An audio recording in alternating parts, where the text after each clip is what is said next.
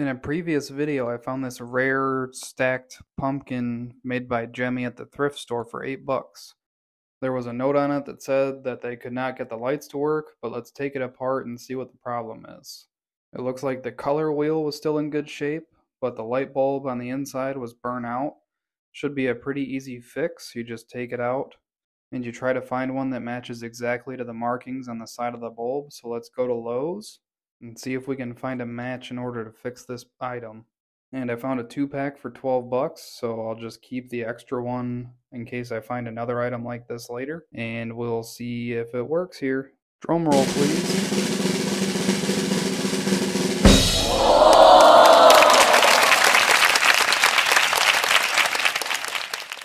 Finding this item was really awesome.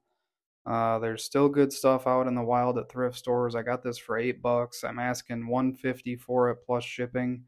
I should be able to sell it before Halloween or right after. Don't be afraid to buy fiber optic items. Usually it's a super easy fix and you'll make quite a bit of money on it.